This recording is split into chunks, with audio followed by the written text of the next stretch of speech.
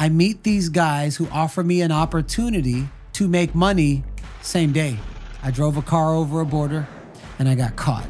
And it ended up being 6.2 kilos of heroin while having commercials, music videos, big billboards in Times Square simultaneously. And I'm like, what the fuck did I just do? So I'm in prison serving a 12-year sentence. And I got out in 2.5 years, but how did I get out, Andre? Ask me. Garrain. There's several ways you could get out. You can be an informant and you can snitch on somebody, or a way I discovered. Then losing my freedom, I discovered my freedom. So nobody can take away what only you can give to yourself. You don't have to have gone to prison like I did to be in prison inside of that job, inside of money, inside of sex. That is prison, my friend. And I figured out a magic formula. Change your mindset, change your life.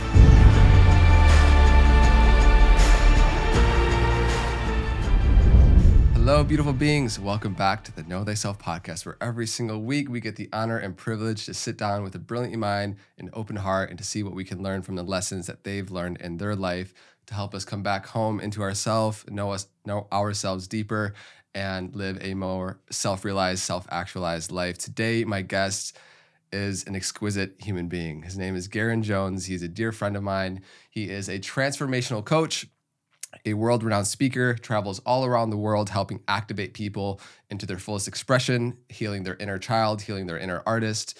He is somebody who is an author of a book called Change Your Mindset, Change Your Life. And he has one of the most profound rags to riches stories and stories, period, that I've ever come across in my life. It's so inspiring to see what this man has gone from homelessness to various different hardships in his life, to taking the fruit of those experiences and now sharing them in a way that can really support people on their path of awakening and self-actualization. And above all else, he's just somebody that I really dearly hold as a dear friend of mine, somebody who is not just living a successful life externally, but also very internally in his vibrancy that he holds, and has a blast while doing it. So, Garrain, thanks for coming, bro.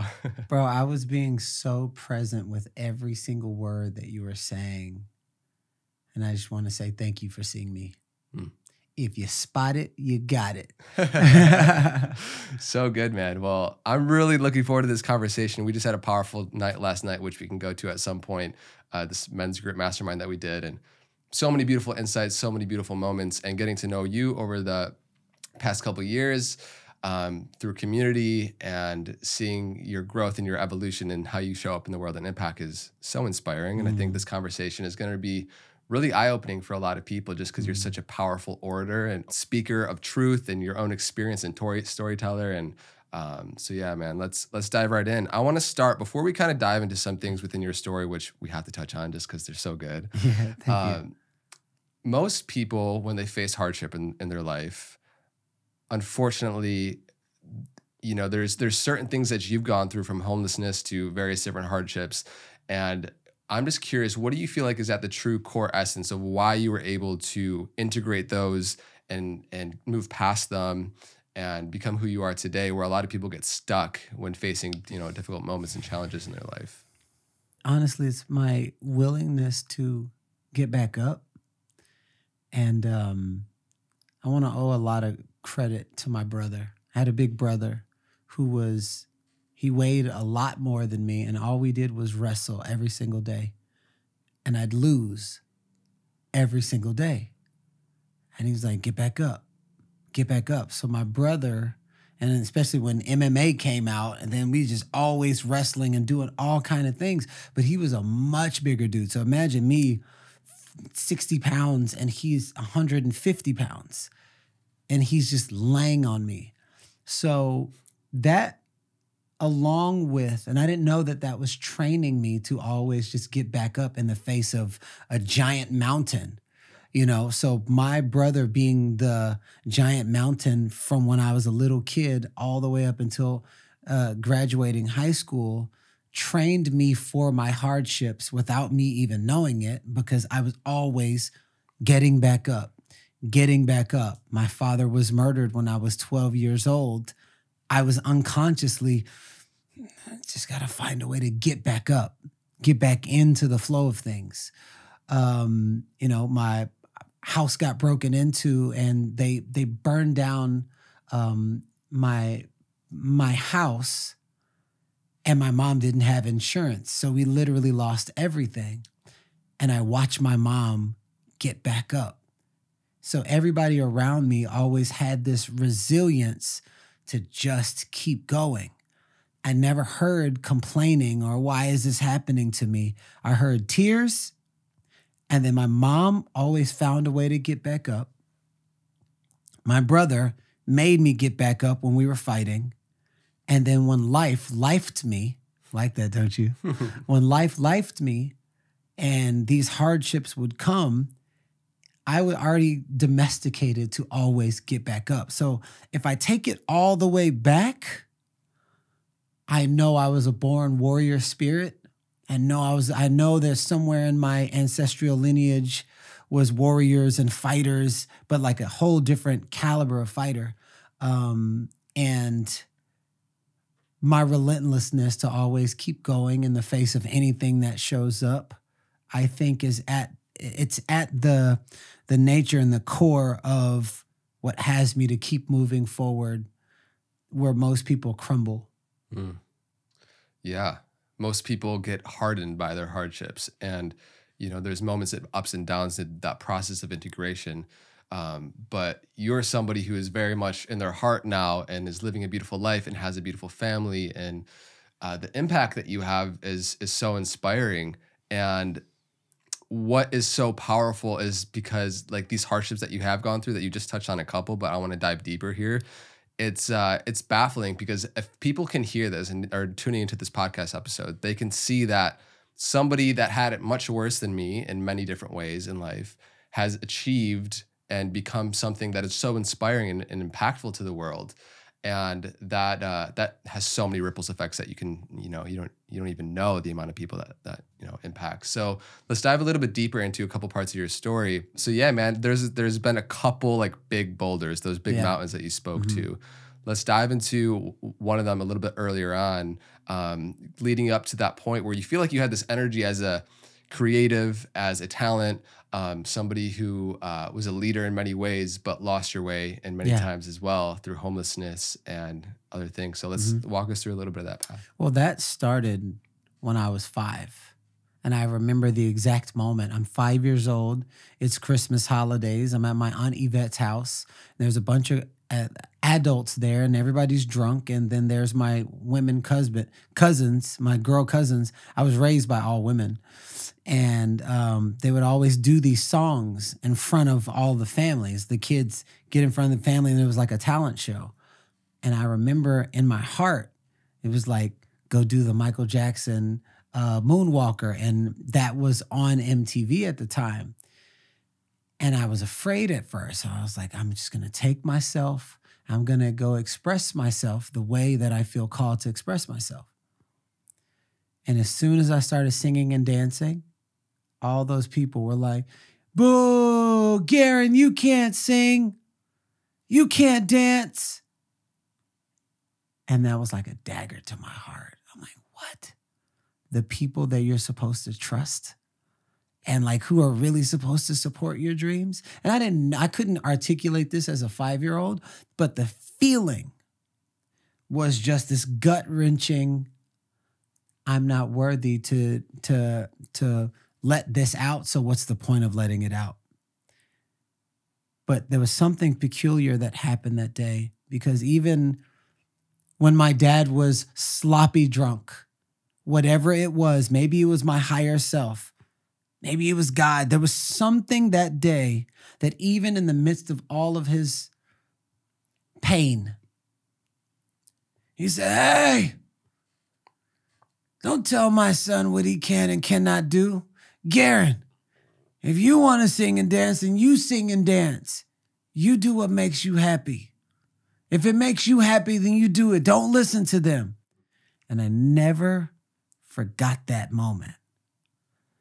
So the rejection of expression and do what makes you happy were seeds that were planted simultaneously. So my entire life, I've gone into do what makes me happy, and then being rejected, and then pulling back, and then finding a way to do what makes me happy, and then feeling the energy of somebody trying to take me off stage or steal my ideas or some kind of something, and then it like takes back. And it was this constant back and forth and back and forth and back and forth of the bigness was me standing in front of my family, the people who were supposed to know, love, and trust, who I know, love, and trust, and sharing whatever this is inside that wants to come out. And everybody is, boo, Garrain, you can't sing. Garrain, you can't dance. Garrain, you can't sing. But simultaneously, Garrain, you do what you love that makes you happy. So my whole life has just been going, poof, poof, poof, poof. That was the origination of all that I've pretty much have ever created. That dance of rejection, pull back, do what I love, put myself out there. Yeah. It's like that ping pong between these stories of I'm too much and I'm not enough. Mm-hmm. It's being in your expression where you're this limitless, unhinged child that just wants to express and play. Like we all have this artist and child within us.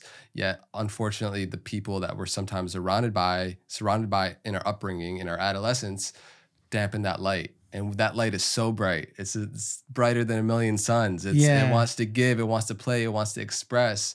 And in the phase where you need the approval and safety for the people around you, we take on the beliefs that are given to us. Absolutely. And that has been your journey over the past many years and decades, going on to express yourself in beautiful ways now. But let's talk about fast forwarding a little bit into the homelessness chapter, and how that played out, and then a couple more moments after that. Yeah, so the homelessness came after I was in the music industry. I was signed to DTP Def Jam under Ludacris, and I was signed for a specific sound. They were like, we don't want to change anything. Then all of a sudden, I started changing certain things, and certain people took my sound, and I abandoned. There was an energy. There was a specific energy that when I was in this energy, it was like all these people showed up. And then it was almost like somebody heard that sound and was like, well, I'm going to use that sound. And I'm not going to name any names, but it's a very big artist that if you heard their music before my stuff was popping, you wouldn't even know who it was. And then all of a sudden my stuff comes out, and then you hear them put out the same kind of music sonically. Well, I was like, well, they're already doing it. And I abandoned whatever that chi of energy was. I left that. So when I left that, I ended up leaving. I left DTP. People were like, are you crazy? People would kill to have a record label. I was like, but I'm dead on the inside right now. And then there was another big name artist who I was in the studio writing with, and I wrote some lyrics, and I came up with a specific melody, and then they told me that the song wasn't going to be used. And at this time, I was living in my car, and this was a big break for me. When the song came out, it was the same exact song, same exact lyrics and melodies. Song went #1, record went platinum, and it won a Grammy. So I had to watch that from living in my car. So I said, F music, F all these weirdos. But what I didn't realize, I also said F my chi, that capacity to create that. There was an energy. There was just an energy of who I was being that was drawing the people closer. So when I said F music, I didn't know that I was saying F everything that had to do with creation. That's when I closed myself out, because I felt rejected and I felt taken advantage of, used, and I felt there was just this thing. And I left, and I said, well, they can take everything away from me, but they can't take away my car. So I stayed in my car one day, turned to 5 days, turned to 7 days, on and off through different girls' couches and houses, sleeping with them and whatnot. It was just like, I felt so used that I didn't even want to have sex anymore. I was just like, yo, I just want to sleep. Well, the only place I know where I can sleep and nobody will mess with me is my car. Well, 1 month turned into 2.5 years, to the point where I was numb with emotions and had all of this talent inside. Energy can't be created nor destroyed. It can only be transferred. I didn't know where to put the energy other than this deepening, dark rejection, guilt, shame, insecure, gossiping, just unforgiven, just this mute shell of myself, of the bigness that I shut down, shut out, that I would not allow to go through. So what's the point? They're going to take it anyways. What's the point? They're going to steal it anyways. What's the point? They're going to talk about me anyways. What's the point? They're going to kill me anyways. And so the only place where I felt safe enough, where nobody could take, was a car that I bought with my advance money. And I stayed in that car. All of a sudden, I had parking tickets unpaid. I had speeding tickets unpaid. And they came and took my car. And I want to share this. My mom, who didn't have much money, sent me Western Union, and I got my car. So the day I got my car back, somebody broke into my car. They stole my computer. They stole a bunch of things. I'm like, and that's when I wanted to take my life. And it was 3:43 in the morning. And I remember it was raining and my window was busted out from them like stealing stuff out of my car inside of the valet at LA Fitness. It was chasing me. And I'm in this parking lot on the corner of La Brea and Hollywood in front of the Mail and More, in the frozen yogurt place.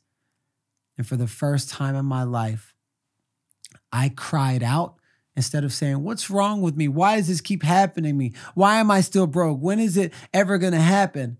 I cried out and said and yelled what I wanted.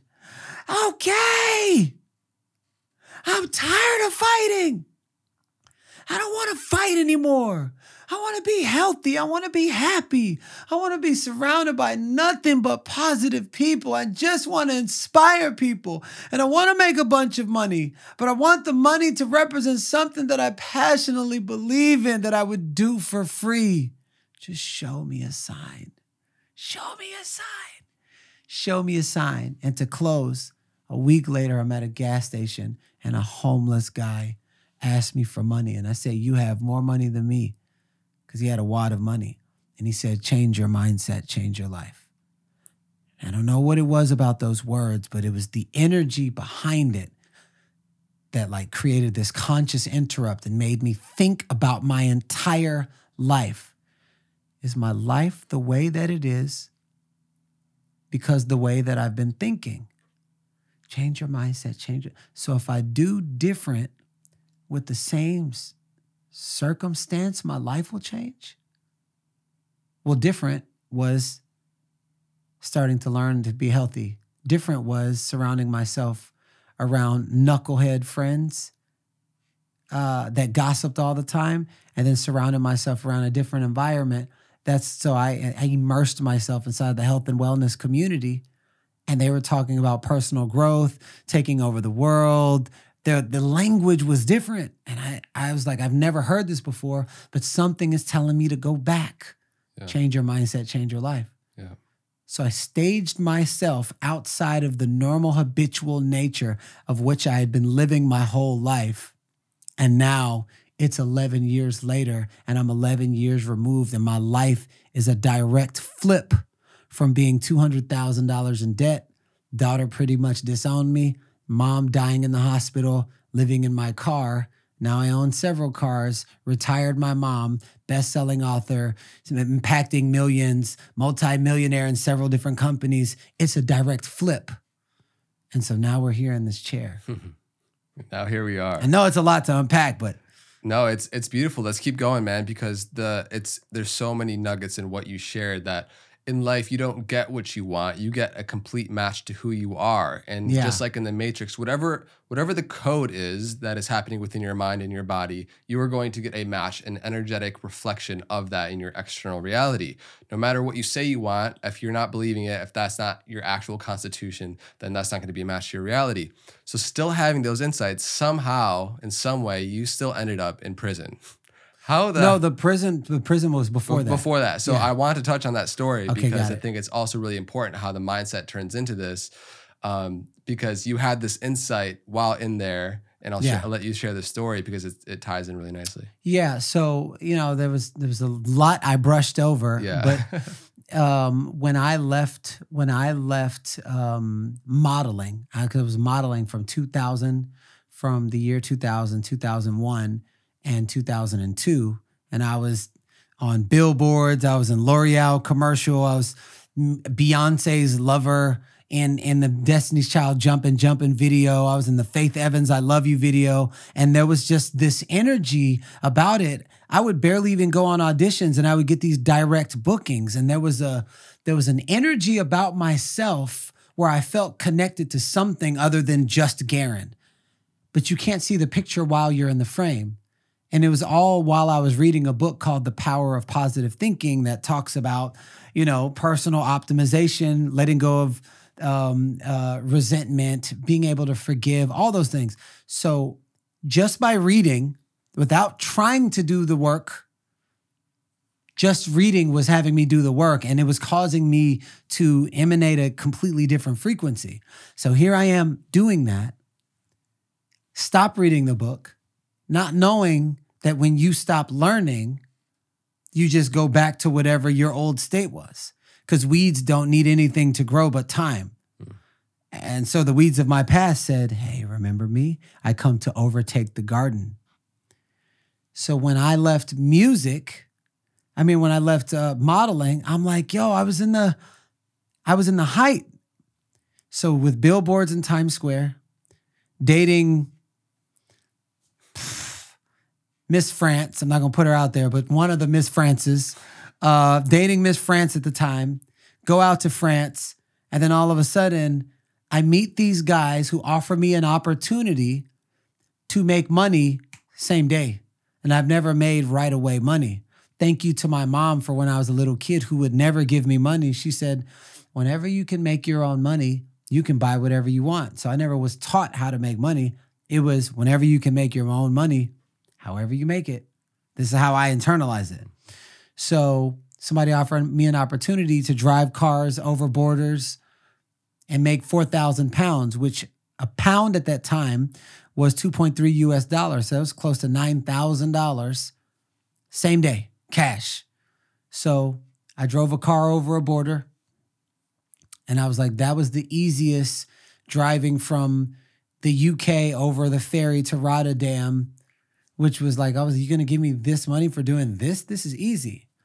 I do that route in the next 2 months, 7 times. The 8th time I flew into France, everything felt wrong, got met at the border at the UK, and I got caught.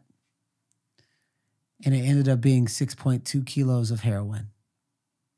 The most anti-drug person you will ever meet, who had never had a sip of alcohol in his life, the cleanest person, is now busted for smuggling drugs while having commercials, music videos, big billboards in Times Square simultaneously. And I'm like, what the fuck did I just do? So I get to prison. I'm in there for a whole year. It's not designed the way America is.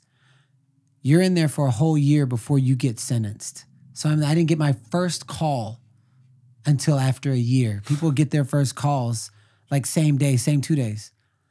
1 year. And this is 1 year after my daughter was born. I just had a daughter. Wow. So all this was going on, and I'm like, how did I get myself How could I have all of this and my greed and my ego and my selfishness then create all this? So it was a direct flip for where my life was. So I'm in prison for serving a 12-year sentence. And I got out in 2.5 years, but how did I get out, Andre? Ask me. Garrain, how did you get out in 2.5 years out of a 12-year sentence? There's several ways you could get out. You can be an informant. You can snitch on somebody, or a way I discovered. Or you could just try to escape. You can, the 4 ways. Try to escape, or the way that I unconsciously discovered. I started reading this book, The Power of Positive Thinking. Seems like every time I read the book, The Power of Positive Thinking, it gets me into a state, and whatever that frequency is creates miracles. They're allowing us to watch Shawshank Redemption, which is a movie once a month, but they were allowing us to watch that movie, which is a movie that's based out of prison. And Anthony Dufresne, which is Tim Robbins, he said, they can take anything they want away from me, but they can't take away my mind. And I don't know what it was about that phrase, but all of a sudden my mind goes, poof. I know exactly why I'm in prison. Because when I was free, I used to always say, I feel like I'm so far away from where I'm supposed to be, like I'm in prison inside of my own body. And I was like, I put myself here, because I would say it every day. But if I can think myself to prison, well, in that case, I'm a free man. And I just kept saying, I'm free, I'm free. What would a free person do? And the voice inside of me said, Garrain, everything that you used to love to do as a kid that made you the most happy. And I'm like, what's that? I used to love to sing. I start singing, and something filled me up. It was just the joy and the act and the art of singing. There was a sense of freedom, and I'm singing in prison, and an inmate goes, man, every time you sing, it makes me feel free. I was already free, so it was like he was benefiting from my overflow that I already had given to myself. Garrain, you used to love to draw and paint. So I started drawing and painting, but like from the energy of the little kid, not adult doing it, from the energy of the little kid. I'm excited and I want to paint like this. And there's this joy that welled up, painting portraits of other inmates' families and things. They're crying. And I'm like, there's something happening. I don't know what it is, but my brain is going like this.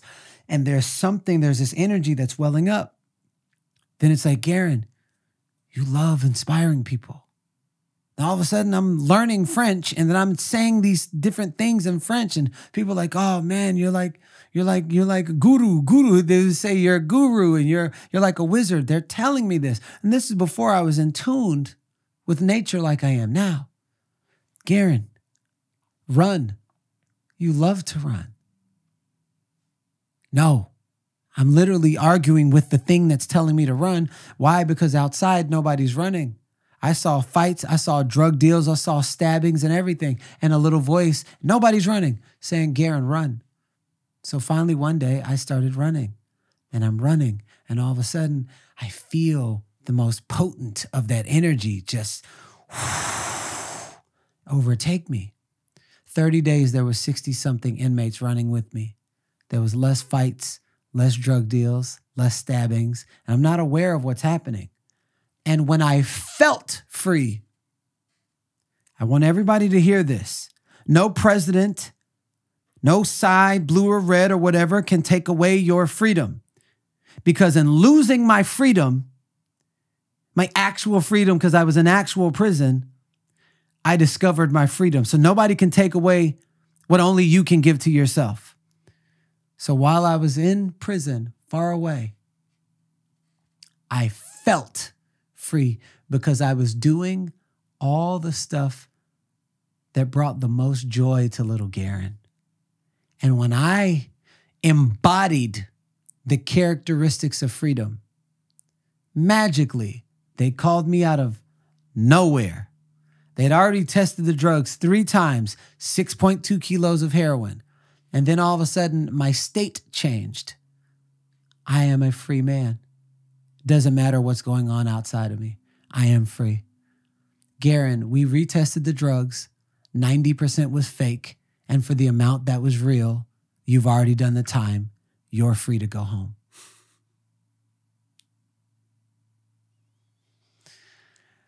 Let that land. Because there's so much medicine inside of that. You don't have to have gone to prison like I did to be in prison inside of that job, inside of money, inside of sex, inside of a relationship you know you don't want to be in and you stay in it. That is prison, my friend. And I figured out a magic formula that I use today for any time I feel like I'm in this prison and I know what it feels like. I start tapping into little Garrain and the joys that he has to offer to himself, because it creates this energetic body that far supersedes his physical body. And what happened was, just like a woman gets impregnated, the seed grows in the womb.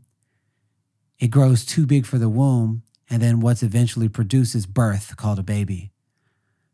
My womb was that prison, and then I was implanted in there, and my energetic body overflowed through me into the other inmates, which overflowed through them, and all of that energetic, that one mind body was too big for the space. So what was produced was free Garrain. That was the next layer of birth. And all of this I was unaware of. So this is only connecting the dots looking backwards. Yeah. So that's why I went up in modeling and then I went down. And then I get out. That's when I got the record deal. So everything that I was doing and who I was being caused the record deal to happen. With Ludacris, all of a sudden, I stopped doing all the principles and the practices. I stopped running and I stopped doing the things that brought me the most joy so that I can please everyone else and do what everybody else tells me I should do. Therefore, rejecting little Garrain's wants and needs. And when I reject my wants and needs internally, the outside is the physical manifestation of what's going on inside. And so that's why the rise and fall. So the Change Your Mindset, Change Your Life led me to a personal development seminar. And they said, whenever you find a really good book and good things keep happening, that's a book that you keep in your corner for the rest of your life. And you just keep reading it. And I'm like, oh, I read a good book and all this stuff would happen. And then I'd stop because I think I got it. And then ego would creep in. Yeah, I'm the man. And it's just as fast as it rose up was just as fast as it went down. Keep reading. Keep tending the garden so the weeds don't overtake it. So it's been 11 years. And I never stopped reading the book or books or learning or evolving. I get the chills every time, bro. It's so good. Thank you so much for sharing in that way, and the way that you shared. It's just so magnetic. Man, there's so many themes and beautiful nuggets that came from that. It's one thing to hear the cliche quotes that everybody hears, as within, so without, and the law of attraction and how manifestation is real. But when you have firsthand the visceral experience of connecting the dots looking backwards from now, but people that are listening to this podcast right now, wherever they're at in their life, it is a direct match to who you are. And I would love to dive deeper into the process of gaining awareness as to what that is, so you don't have to have these huge collisions in your life where you're smacked in the face by a cosmic 2x4 of like, holy shit, I'm so living out of alignment. I'm so not in my dharma that now I have this big course correct. Sometimes that's needed, And in your case, it's created a beautiful story that has impacted millions of people. Mm-hmm. But a lot of people, like you spoke to, whether it's a job, a relationship, there's these smaller prisons that we coincide in and that we get comfortable in and that we decorate to look all nice. But it's not freedom. And to settle for less than freedom is so sad because freedom is so good. Yeah. And another thing that you touched on as well, just like how you are always a forever learner and that this process of continually going on the journey of not thinking that you got it, because when you got it, then you're going to stay in that energy of who you have been. You got to keep gardening and protecting that. And I love that analogy of the weeds that will overtake if you just let time do its thing. So no matter how much work you do, I don't care how much of a master or guru you think you are, the moment you stop learning, they're like, why is this happening? I've already gotten my master's in spiritual psychology and I've done this. And why is this thing happening? Well, if you brushed your teeth every day for 10 years and then you stopped for 5 days, why would the bacteria just come up? Because it's meant for you to actually practice the art of brushing teeth every day. Yeah. Taking a shower every day. Yeah. Cleansing your mind and renewing your mind every day. Yeah. It's beautiful. And it's worth speaking into that there's so many modalities of what that means to learn and to honor self. It doesn't necessarily just mean read a book or watch a documentary or listen to a podcast, but it could be giving yourself time, space, and nature and like allowing what naturally wants to arise come up, right? Like, so beautiful, man. There's a lot of themes that we opened up that I want to touch on now. Okay. Let's do it. Is there anything else that you want to share on the power of how we are all manifestors on a very real, visceral level in our life, and largely what we're unaware of, like the subconscious and how it operates in our life and creates our external reality without us really realizing what's happening? Is there anything that you want to share else on that topic before we move forward? There are 2 phrases that I often say is you can't change what you're not aware of. And even if there is change, you won't be able to articulate it. And if you can't articulate it, you can't teach it. And if you can't teach it, you don't experience exponential growth. And so you can't change what you're not aware of. And then 2, you can't see the picture while you're in the frame. So having people in your life that don't just say yes, oh my God, you're so amazing, even when the shit's not amazing. Having actual people in your life that will stand for your higher self and hold accountable and hold the light, but also tell you when you're off course, given your permission, of course, but I ask for it. I ask for, I don't call it feedback, but for feed forward, because a lot of times you can't see what other people see. That was something that early on, I leaned in, and most people, they're afraid of feedback. They're like, oh, and he said this and he said that. Here's one thing I want to invite each and everybody out there. Every time you do a talk, every time you do a project, every time you do something where you're expressing yourself or you're showing yourself, ask for feedback. Ask for feed forward. Because there will be some nuggets inside. And ask somebody who won't just tickle your feathers. Like, ask somebody who's like a straight up person. And don't be afraid of what they share, because all it is information that you can either do something with or not.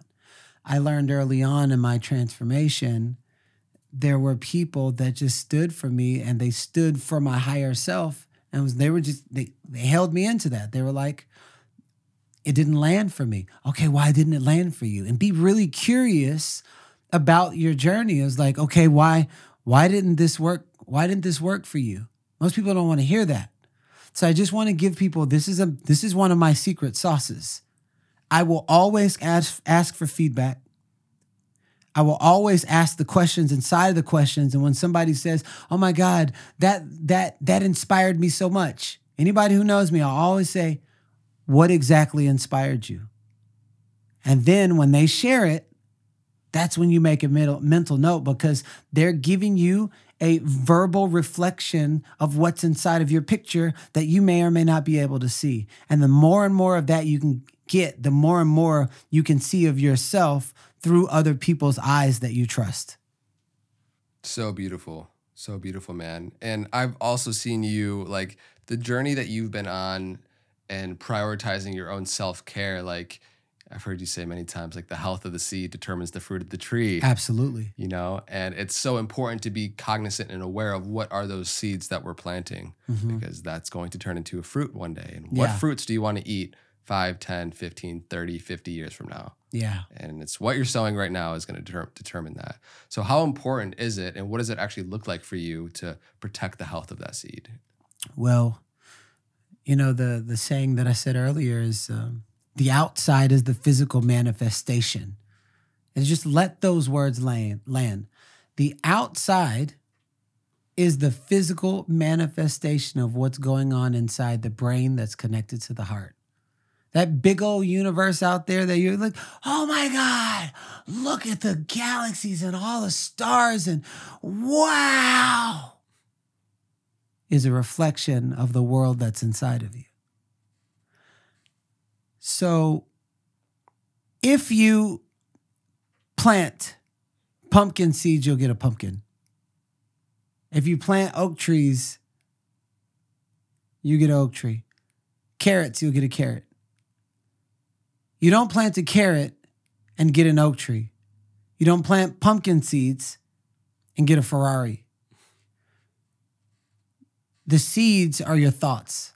The seeds are your thoughts, and your feelings about your thoughts is the water and sunlight. And the feeling is the secret. That is what literally fertilizes the soil. So you can either put acid on the soil, or you can put the pesticides on the soil, or you can put proper water and sunlight. So your own self-belief, belief in yourself, love for yourself, gratitude for yourself and others is the nutrients that is needed to create fertile ground for the thoughts that you plant. And that seed is no different than your father impregnating your mother. If the environment is unfavorable, something will happen to that baby. So when you plant unhealthy thoughts and then you have unhealthy feelings and then you pull in other people to validate those unhealthy feelings, the baby that will be delivered would be a deformed baby. There will be something that happens to the ripple effect of that thought, the ripple effect of the physical equivalent of the thought realized. So if you can understand how nature works, because we're human nature, and anything that's a part of nature benefits from its resources. So if you follow nature's flow and rhythm, your thoughts are seeds, and you start thinking happy, positive, joyful, loving, grateful, gratitude, zest, zeal, passionate, driven, inspirational, aspirational thoughts, and then feeling it, feeling the love, feeling the gratitude as if it were already here. Like really, as if it were already here. You plant that giant oak tree and you see the oak tree. Man, it's going to be an oak tree. It's going to be an oak tree, but you got to water it daily. The watering it daily is visualizing it daily, visualizing those thoughts daily. And this is what people do, not even realizing that they're creating the car crash, the breakup. They're creating the lack of abundance, that's the abundance frequency that allows the money to even want to come into your life. Most people don't even realize that because when this bill comes, it's like, oh man, I got to pay these bills. And that bill is associated with money. And so you have issues with money, but you love nature. I want everybody to let this land. You have money problems, but you will go into nature and be like, oh my God, I love these trees. What do you think creates money? Comes from bark. Bark creates paper. So whoever lied and said that money doesn't grow on trees, money is a factual tree. So if you treated that piece of paper the same way that you treated nature, you'd realize that you don't have money problems. You have a worthiness problem. And money is only matching whatever worthiness that you have inside of yourself. So if you feel yourself in nature and say that that's a match for how I feel about myself, then the money, that frequency, then just starts to match. So powerful. So powerful. So many things that you just touched on there, man. Yeah. Earl Nightingale said the strangest secret is that man becomes what he thinks about most of the time. Mm-hmm. And the seeds that we're planting, oftentimes we're so impatient because we live in a society that romanticizes and gratifies instant gratification. We want the results right away. We plant the seed on Tuesday, Wednesday, we're digging it up to see if it sprouted or not. Why isn't it here? Exactly, and patience is necessary along the process of it. You need to know what seed you want to plant first and foremost before you plant it. What is actually going to be worthwhile in your life 30 years from now, right? Don't just go planting seeds because you think it's a good idea. What actually do you want in your life? And there's so much value in sitting with yourself and choosing a direction, because most people don't choose a direction. They just spontaneously go in the direction which is based off the memory they've accumulated in their life and what they believe is possible. I think I should be doing this because it sounds good. Exactly. Not because it's actually what is going to bring me and the world life, and it's what the world needs and what fills me up. So I just love what you're speaking to, of getting clear on what those seeds are. And it's so important to have patience because it takes time. And there's moments where, holy shit, a lot happens in one moment, right? Mm-hmm. You have those like big peak experiences or moments where it feels like overnight a big connection happened or a big opportunity came through, but that's a byproduct of giving the seed the right environment and sunlight and water over a period of time. Absolutely. And having that feeling.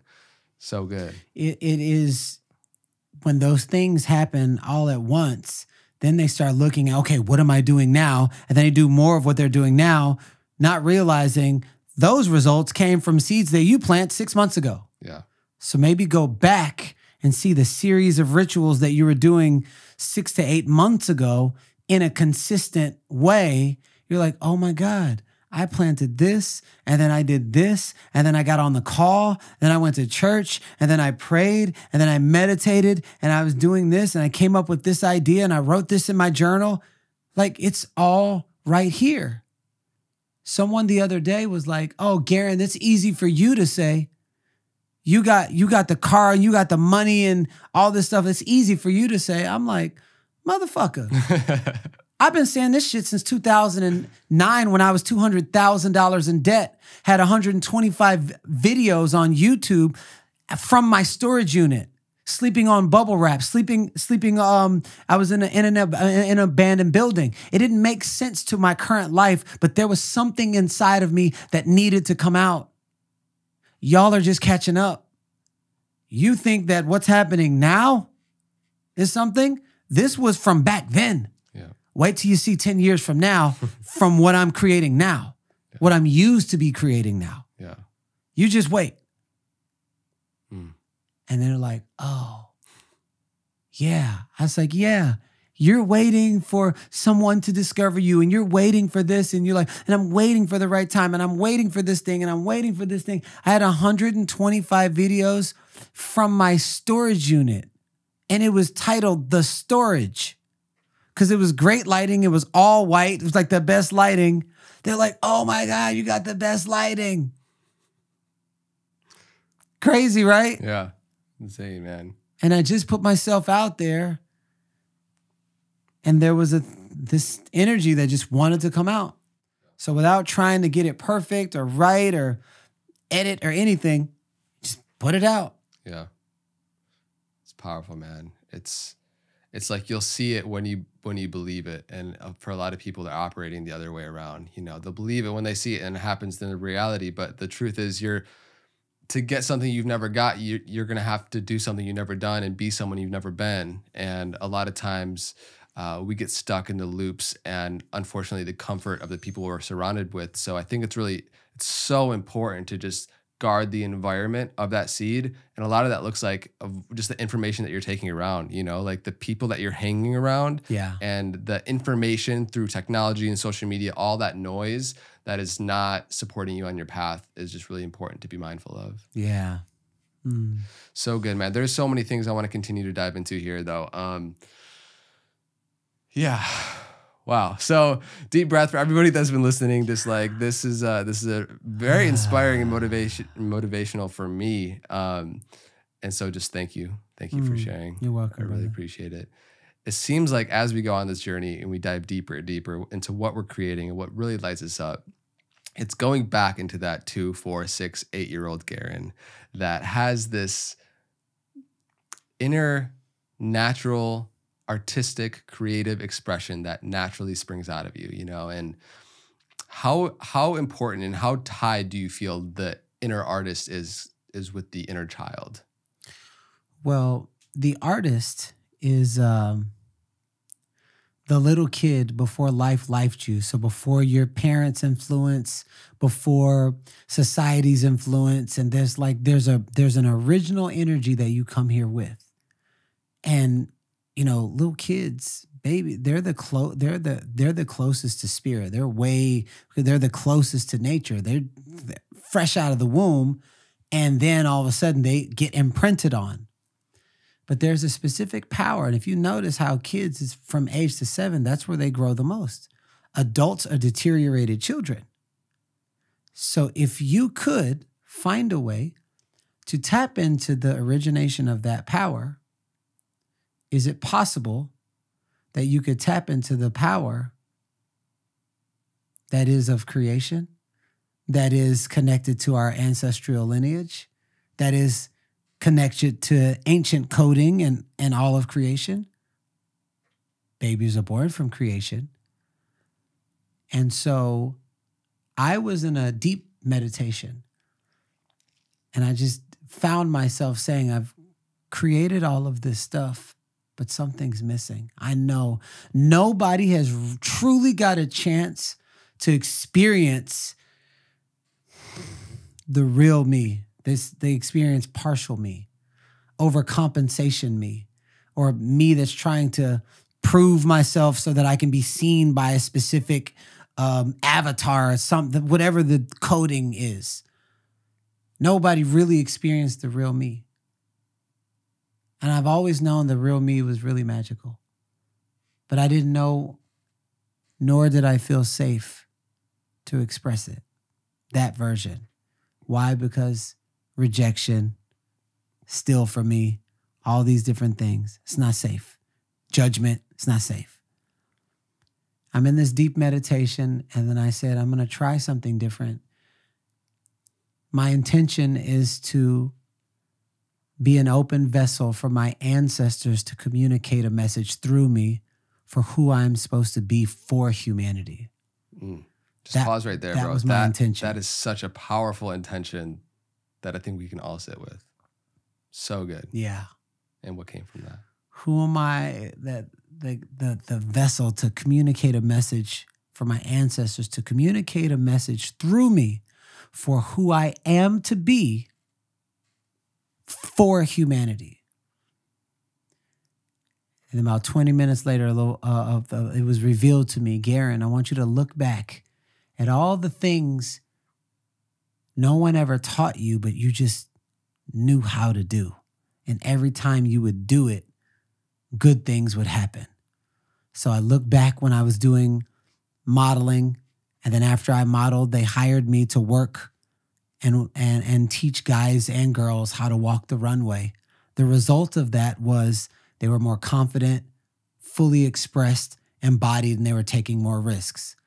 Then they hired me at a modeling agency to work with the new faces, at LA Models to work with the new faces, ages 13 to 18, people who are uncomfortable on camera, they're just like uncomfortable in their own body. So I do a 6-hour workshop. Nobody taught me how to do this stuff.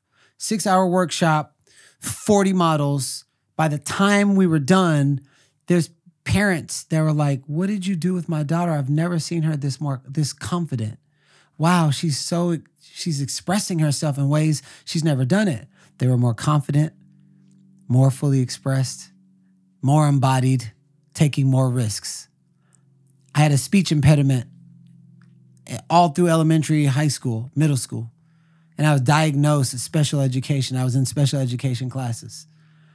Then I went on to speak in 72 countries all over the world. And then I created Speakers Academy and Speakers Boot Camp. And I taught a bunch of people how to do embodied speaking where you actually evoke the people. There's not a lot of teaching. There's people that speak from cue cards, but they don't have the confidence to walk into any room in front of anyone and be who they naturally are. And by the time I was done with them, they were more confident, more self-expressed, taking more risk and more embodied. So all of this is coming in the meditation. They say, Garrain, you'll be at a party. Somebody will ask you, what do you do? And you'll say, I'm a transformation coach. And all of a sudden, you'll just feel this energy. And you'll just start singing or you'll start drumming. Next thing you know, there's 300 people dancing. They say, Garrain, lead with the artist and then take them to transformation. And I was like, oh, the artist is little Garrain who just simply wants to express himself.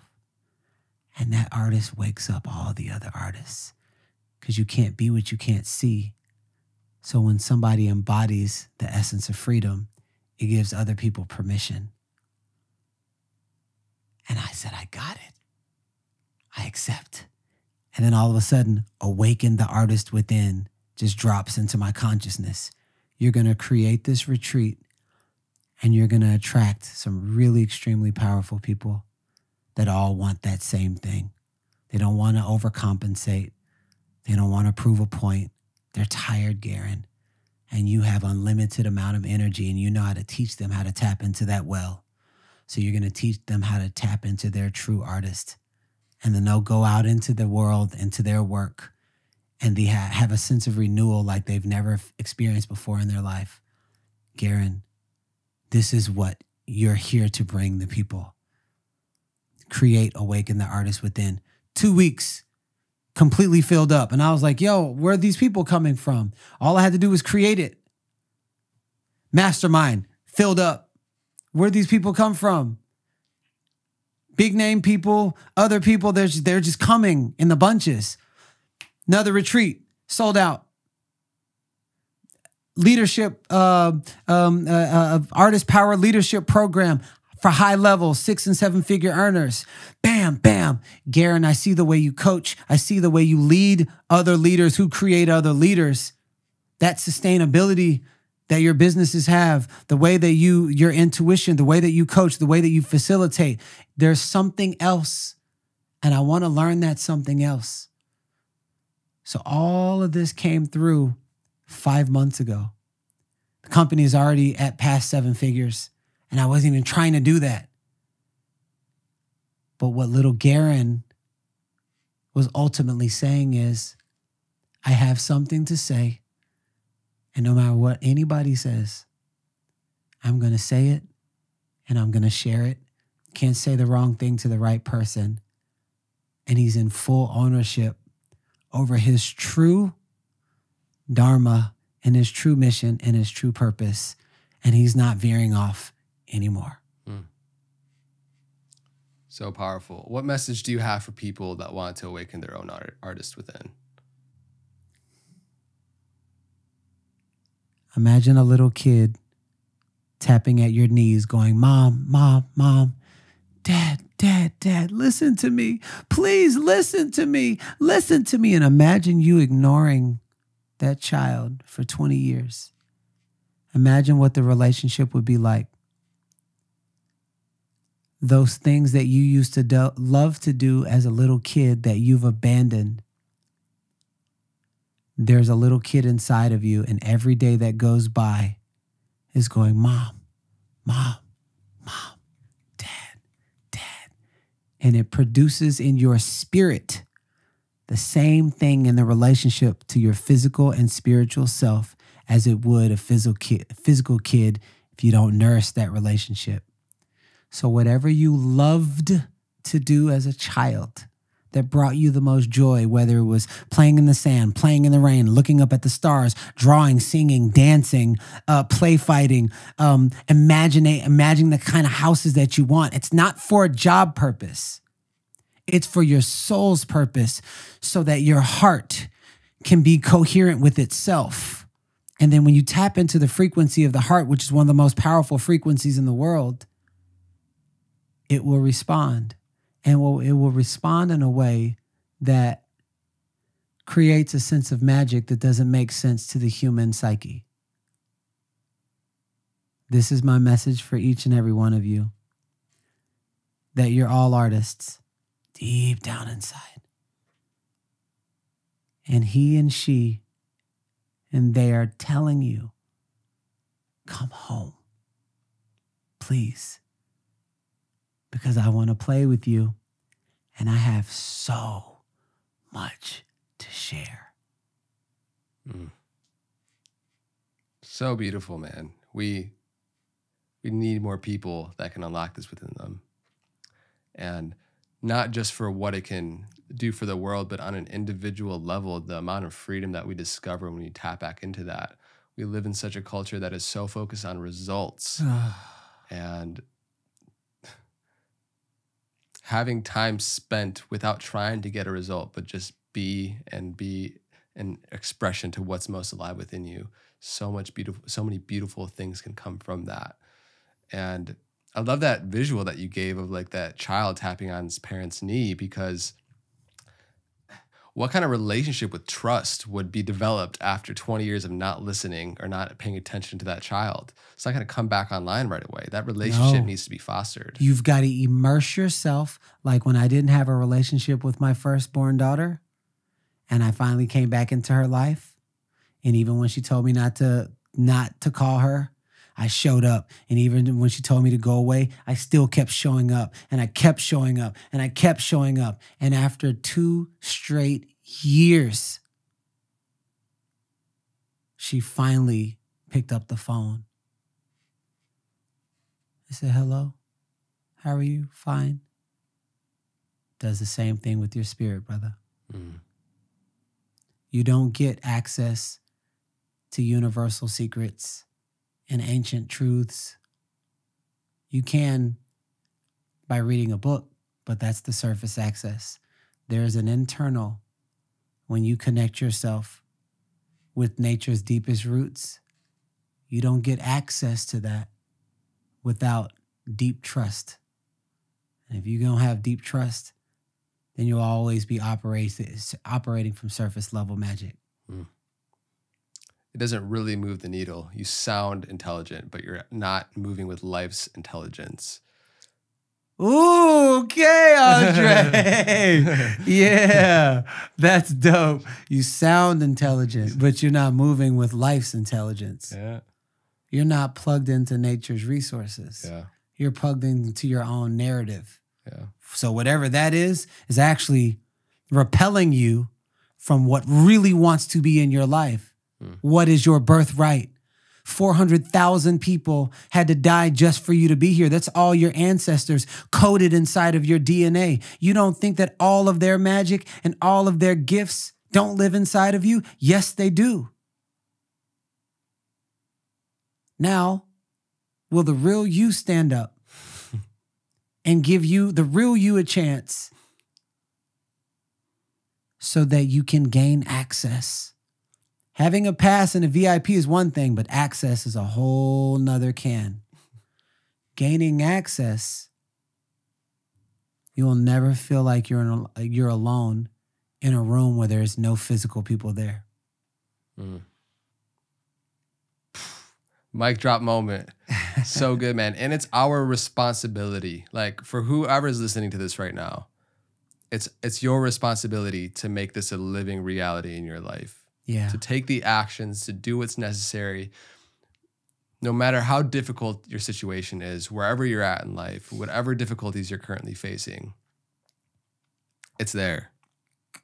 And it's great that it's there because it doesn't mean you have to go chase it outside of yourself. It's in here. So yeah, it will be with you and you can access it at any time in your life. But what are we waiting for? You're waiting for yourself. Because what you're looking for inside of that man, inside of that woman, inside of that money, inside of that sex, inside of that job, is you trying to fulfill yourself. Wherever you go, you still got to take yourself with you. You ain't going to find it out there. So I invite all of us to dive in, and we start just simple. This week, actually, as soon as you hear this, what is the one thing that as soon as you think about your childhood, you're like, man, when I used to do this, it made me so happy. All you busy bee workers out there doing all the stuff and work. How can you ever have the time if you never make time? Give yourself 1 hour a week and sign up for the course, sign up for the dance class, sign up for the art class, go play in the rain, go just jump in a lake, go whatever the thing is. But don't allow the adult to do it. Imagine yourself inside of the kid, the joy of that kid, and then take that kid out there and have yourself an artist date and take that kid out there once a week for 1 hour.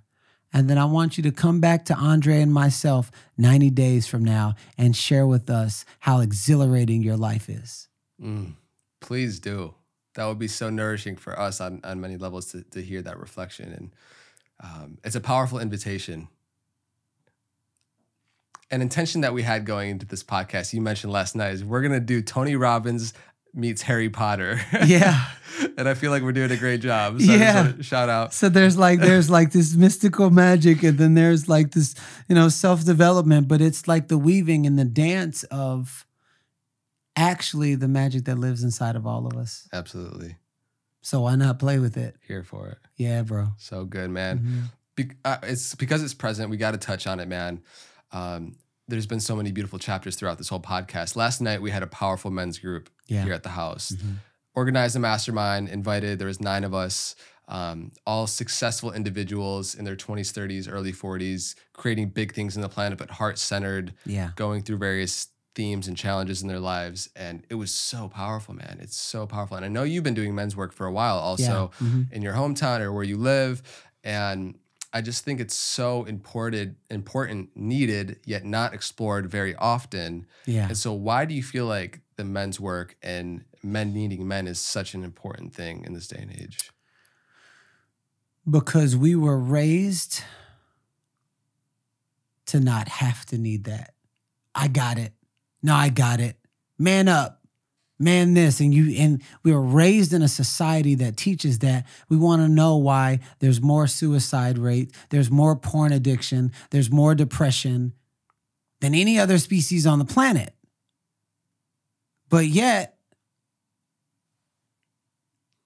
we don't have any safe spaces to actually even have the awareness or the beginning of the conversation of a man saying, I love you, I see you. Why? Because that's not man enough. That's not a man thing.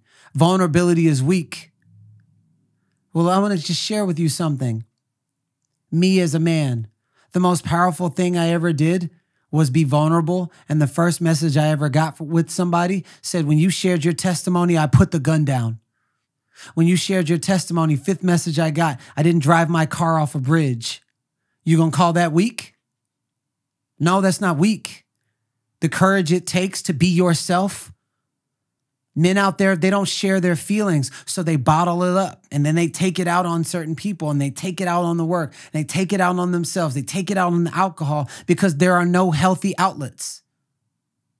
So men's work is important, because probably for the first time in my lifetime, men are waking up and saying, hold on, wait a second. Whatever matrix was that I was domesticated with, maybe that ain't it, because my friends are dying left and right. Let me copy what my wife is doing. She has her women's groups and things like that, and they talk about all the stuff. So having other healthy men to be and create a safe space for you to share the real stuff, your real feelings, and they have something similar and they're sharing back and forth, there's a sense of ease that goes inside of your nervous system. So last night, what you were able to create, Andre, was for 9 high-powered men to have a safe space, not to talk about their business, but to talk about what's behind the scenes that they never talk about. And that's what starts the healing in man.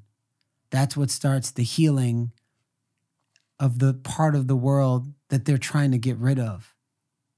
They're really trying to get rid of men, masculine men. That is a narrative that is happening right now. Getting rid of our tribal nature. Really. And the only person that can truly have our backs in this way is other men. And so inside of that container, I realized my role is to lead leaders, some of the most powerful leaders in the world. And I fully accept that role because I've been all of those things. So if I can hold space, that deep space, for so many different pains, tears, that level of vulnerability, aches, stress, depression, and just hold a safe container and then share little things I've learned along the way, well, then I'm doing my part in healing the planet on this end. And so are you, brother. So good, so powerful, so needed. And for individuals that don't feel like they have that support system, where does somebody go? Because I mean, this is the first time I've done it in this format, and it was so profound. And to see the tears shed and the healing that happened, and to see individuals that have so much success, external resources, connections, power externally, but no, it doesn't matter what you have outside of yourself. If you're not reconciling what's deep within, it's effectively going to lead to the same experience of your life, no matter what it is. If you have all this at the expense of not having all this, you actually have a mirage. You don't have all of this. Mm-hmm. And so if it's not in person, some of my greatest relationships with people who I've never met before were online. You're online anyways. You're Googling and scrolling and doing all this stuff anyways. Look up men's work. Look up a men's community. Look up Andre's community. Look up my community, Empowered Brotherhood in Austin.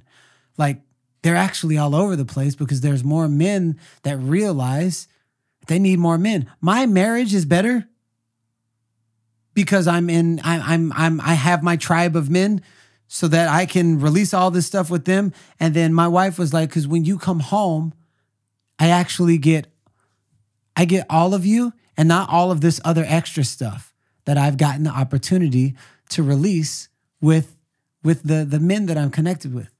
So you can go online, you can look up online, there's so many people that are hosting these men's gatherings, and you can look, man, you can just look up men's gatherings in my area. It will show you 20 different things. Mm-hmm. Andre's doing stuff, I'm doing stuff. And I will tell you this, life cannot deny someone who gives their absolute all. If it's something that you know that you need, the same research that you did in figuring out what kind of president you're going to vote for, the same research that you did and figuring out where this girl is going to be at this next club and figuring out what kind of clothes you're going to wear, I dare you to put that into something that you know your soul needs right now. I dare you, instead of having a flag out front that says, oh, this president 2024, I dare you to put me 2024 as a flag, us 2024. I dare you to do it and start researching yourself and aligning yourself with other people who are doing that, and then see what we do as a population and as a humanity.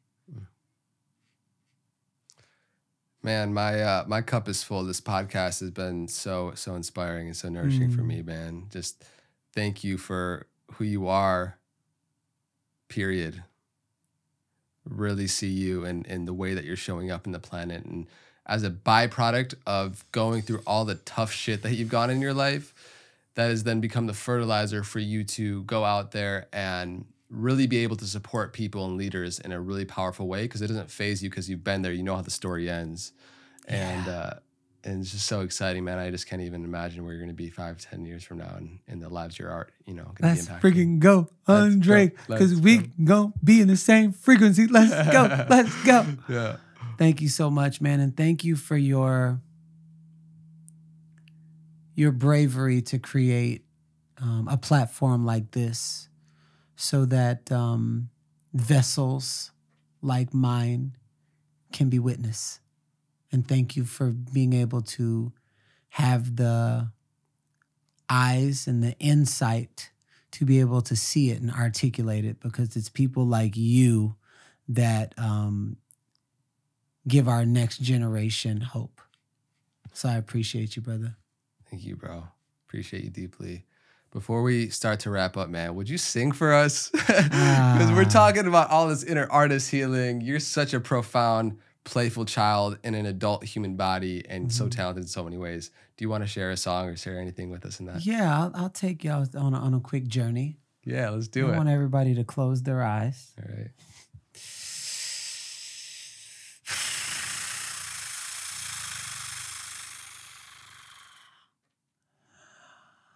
Oh, now.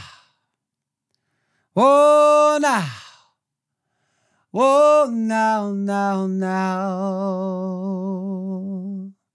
Oh, now. Oh, now. Oh, now, now, now. Whoa, whoa, whoa. Whoa, whoa.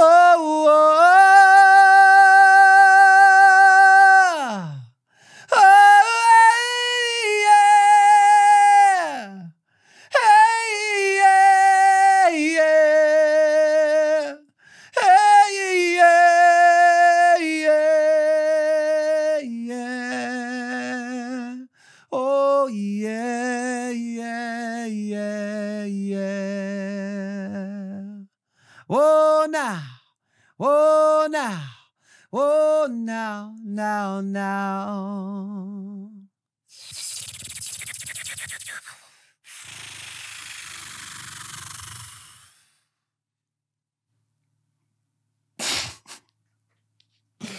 Damn, bro. Holy shit. Oh, man, what a note to end on. Thank you so much. You're so welcome. Deep bow. Mm-hmm. For everybody that's listening, everything is going to be linked down in the description, where you can find Garrain on Instagram. And for the upcoming retreats that you have, is there anything else that you want to share, bro, where people can find you?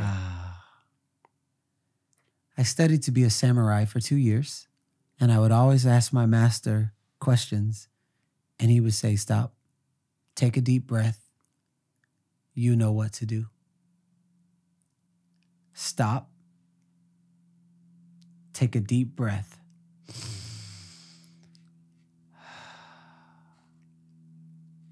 You know what to do with your infidelity, with your health, with that project, with the unwritten book, with the courage you need to ask that girl or guy out, with the courage you need to break up, leave that job, pursue that offering, put the thing out.